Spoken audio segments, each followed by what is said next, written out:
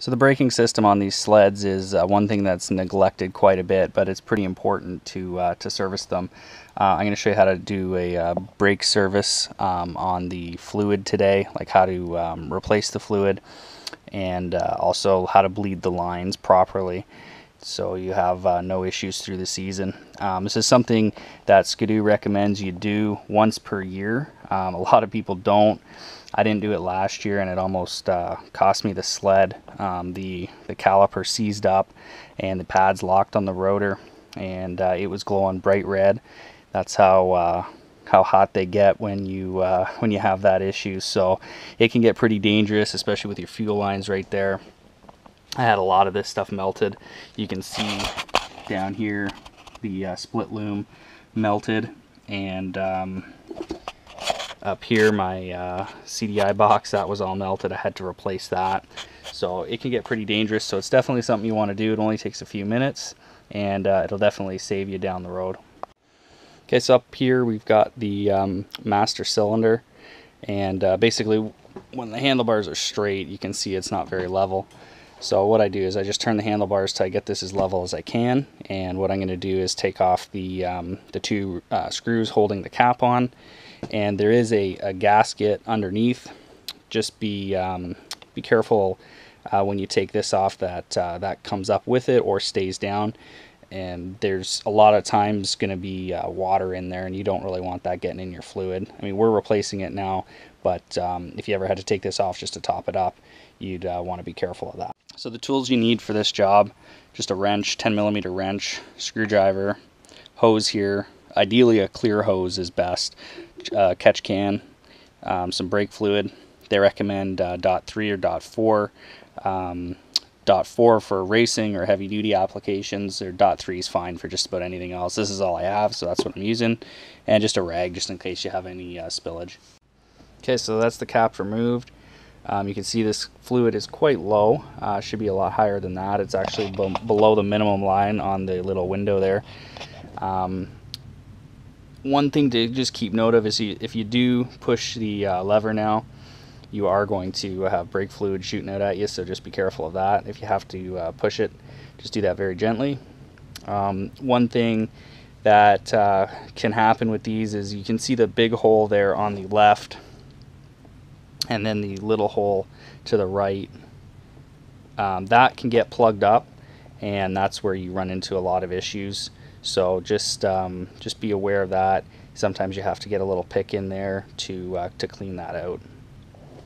So I've just got a paper towel in there to soak up some of that fluid. I've got most of it out already, but just to show you, it's kind of dirty in there, so I just want to clean that out as best I can. This is one season's use. I cleaned this out last year, and you know, it's still getting kind of grungy in there. So just clean all that out, and it also kind of gives you the worst case scenario when you have a lot of air in the line.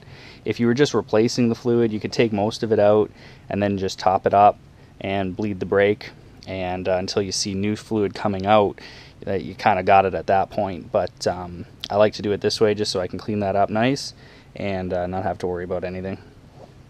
Okay, so I've cleaned out the fluid reservoir there as best I could. A lot of the times you're going to see some rusty water in there too, so you want to make sure you get all that cleaned out and have all that out of there. Next thing I've done is I've just put this wrench over top of my bleeder screw. You want to start with the left one there, and then this hose attached to it. And I'll just run the hose into the jar I've got here, just like so. And so as the water or the fluid comes out, you'll see it come out there as we break, or as we loosen off the bleeder screw.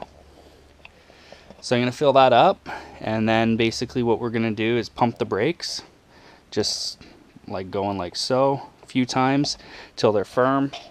We'll release the bleeder screw, and just until we get clear fluid coming out of here with no air in it. Then that side's bled, and do the same side over, same thing over on this.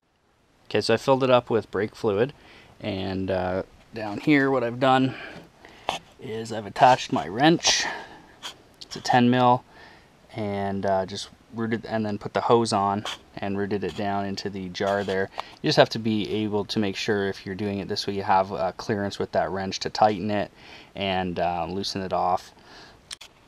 So what we're going to do is squeeze the brake 3 times, just building up pressure, and then we're going to hold it. What we're going to do here is, while that brake lever is still being depressed, just go ahead and loosen off the bleeder screw. And once you'll feel all the pressure relieved in the brake handle, then we'll just tighten it back again, and then just keep repeating that process until we get clear brake fluid with no air bubbles coming out in the end of the tube. That's why a clear tube definitely makes this easier. It's also good to have a second set of hands when you're doing this. So as you do this, obviously your brake fluid level here is going to go down. You don't want it to get too low to where you're putting air back into the system, so you just got to keep an eye on that as you're doing it and top that up. So once you're done on that side, just repeat the same process on the right hand side, and when you have everything nice and bled, basically what you want to do is come back up here, reinstall your the little gasket that goes on the top and your cover, and then your 2 screws. If you do end up putting too much in there where it overflows when you put the gasket in, you can just bleed out a little bit of fluid until you you have enough room in there to put the gasket back in.